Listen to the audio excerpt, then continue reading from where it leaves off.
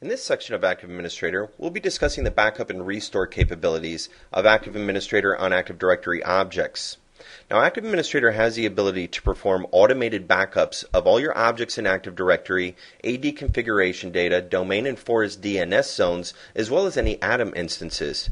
I can choose to run my backups and automate these either once or twice a day. I can choose the times of the day in which I'd like these backups to occur, or at any given time, I can perform a backup now. Once performing these backups, we'll archive these backups historically, which will actually give me attribute level point-in-time restoration on Active Directory objects.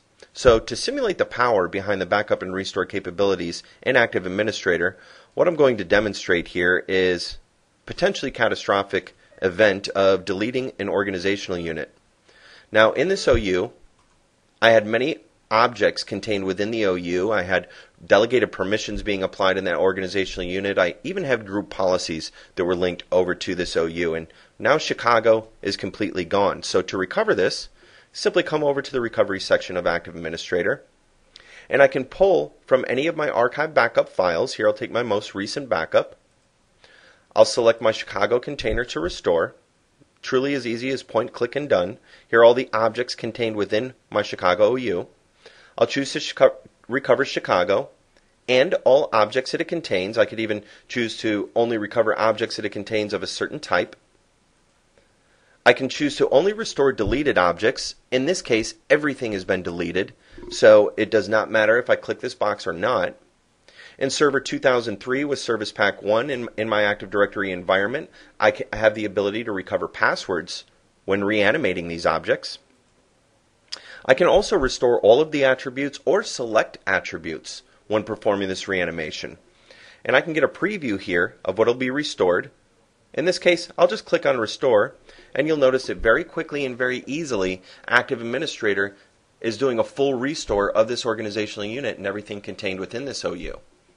Now, all the backups that are being performed and automated by Active Administrator are being taken from your PDC emulator. And when we're restoring back to Active Directory, we're restoring back to the PDC emulator.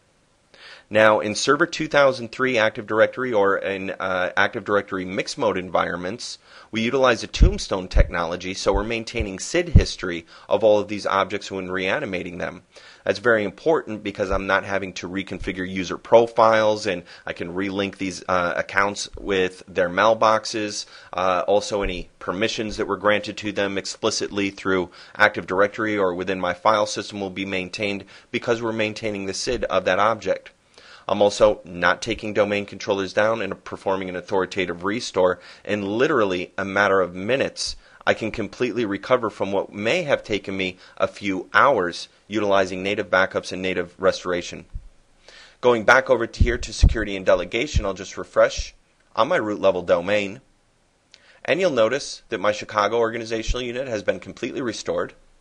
All of my objects within Chicago have been restored. All of the security and delegated permissions within Chicago have been maintained. And if I go to my group policy, I can look at my group policy objects by container. I can look into my Chicago organizational unit, and I'll notice all of my GPOs have been relinked over to Chicago as well. Again, instant online recovery of Active Directory objects without taking domain controllers down, without the need for an authoritative restore.